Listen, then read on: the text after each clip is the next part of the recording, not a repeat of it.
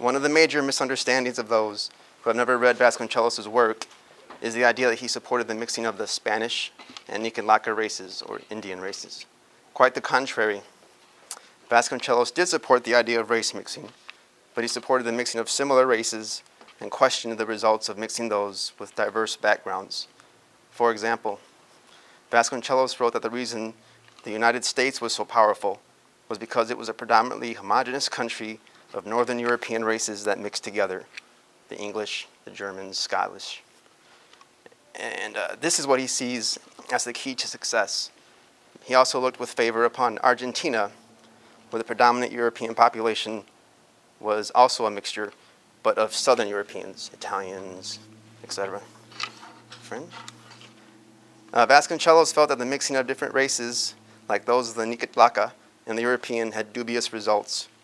He also believed that events like the Mexican Revolution had prematurely interrupted the ideal mixing process with such decisions as ending large-scale Spanish immigration. Following the so-called Mexican independence, the Spaniards who controlled Mexico encouraged the immigration of Europeans in large numbers in an attempt to offset the large Nicanlaca populations. And this leads to another aspect of Vasconcellos' white supremacist ideology in his writings. Vasconcellos was a Spaniard born in Oaxaca. He eventually left and went to school in the north, and I believe he also attended school in Texas. As an adult, he revisited the town he was born in and was disturbed by the fact that so many of the people living there were of Nicanlaca descent. He wrote, quote, "I noticed how small the white population was, and how many Indians from the surrounding highlands were invading the streets, wrapped in their blankets, silent and impassive. And I understood the whole tragic process of the history of Mexico. It lies in the exhaustion of the conquering and civilizing blood." Vasconcellos felt that the worst thing the nation of Mexico did was to declare independence from Spain, that the Spaniards living in Mexico had literally dug their own graves. He realized that the European population of Mexico was actually quite small, and that in several generations the odds were good that the white race could disappear completely from these lands. He went so far as to even doubt the ideas of those like the Científicos, who sought to bring in more European immigrants to bolster the white population as an effort being too little, too late. In his book, Vasconcellos went on to lament that, quote, "the mestizo is the predominating element in Mexico," end quote. So if the Spaniards could not be the predominating race in Mexico, the next best option in his view was to incorporate the mestizo and the Indian into Spanish culture. Vasconcellos went on to argue that, quote, "if we Europeans do not wish to be overwhelmed, we shall have to see that they are raised to the higher standards of life, where reproduction becomes regulated and quality predominates over numbers," end quote. In La Raza Cosmica, Vasconcellos makes no effort to conceal his belief that the very basis of his new race requires the realization that people must either, quote, "marry up or disappear completely."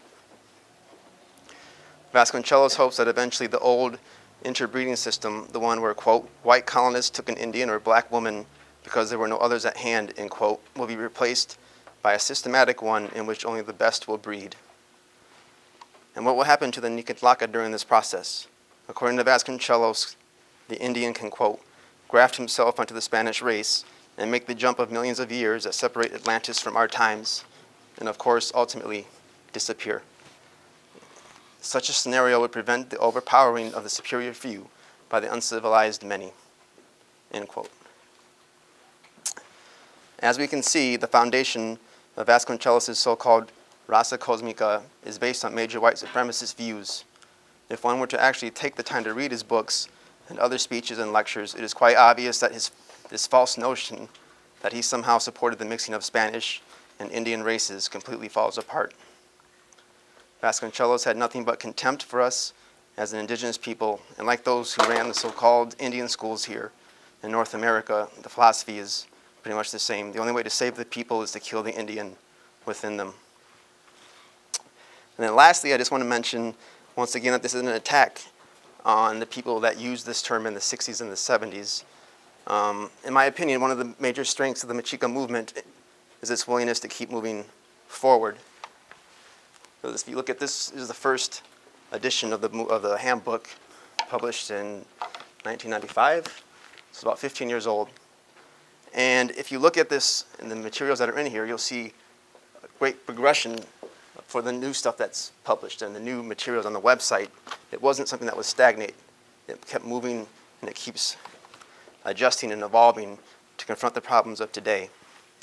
And unfortunately, many of the organizations and ideologies of the civil rights movement of the 1960s are stuck there. You can see that sometimes when you go to protests today, and some of the old slogans from that era are used to combat issues of today. When groups like the Minutemen and SOS were attacking our people, and they were met with shouts of, "We didn't cross the border crossed us," or "A people united will never be defeated." You could see a collective yawn and an attitude of, "Yeah, heard that one before." But when the Mexica Movement brought out signs screaming that Europeans are the illegals since 1492 and no European borders on our continent, that really caught their attention. Let's see. It even caught the attention of Fox News, Glenn Beck, and Michelle Malkin. But that's because the movement came at them with an evolved message. Do you think a fist in the air and someone saying "all power to the people" would have made the news today? Not likely. And that's how we should view the term RAZA. It may have been the best option or term for that period, but belongs in the past. Once you read and understand the philosophy behind the phrase, I don't see how any self-respecting Mexican who embraces their Niquitlaca past could ever use the word to describe themselves or others, unless they truly believe that the Spanish language and culture is superior.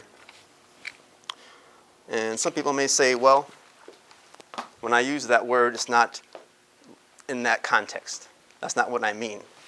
And that might be, but its source is from a white supremacist, and that's the origin is what it is. It's like using the N-word. Some people may use the N-word and they might say, well, I don't mean it the way the racists mean it. It's different. If I were African American, I would never use that word towards another African American.